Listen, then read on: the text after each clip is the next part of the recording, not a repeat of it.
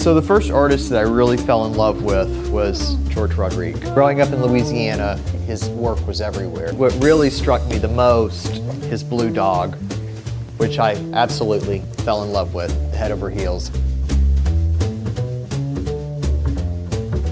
Blue Dog actually came pretty late in his career.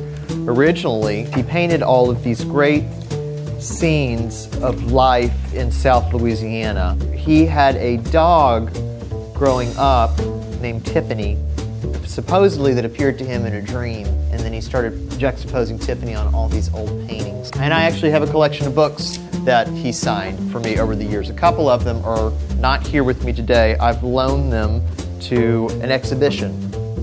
There's a festival in Shreveport called the Red River Revel, and he did a series of 3 posters for them. It's a really, really cool. I think probably everybody that lives in Northwest Louisiana has one of these. Yeah, I have 3 of them. I was in high school and I had to have them.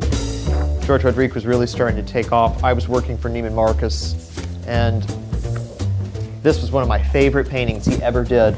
It was on the cover of the Neiman's book, and it was the Neiman's shopping bags when they opened up their Honolulu store. The colors of the butterflies, the colors of the blue dog, the fantasy of the tropical, Hawaiian setting. It's just charming. And that's what the blue dog is all about. It made George Rodrigue happy.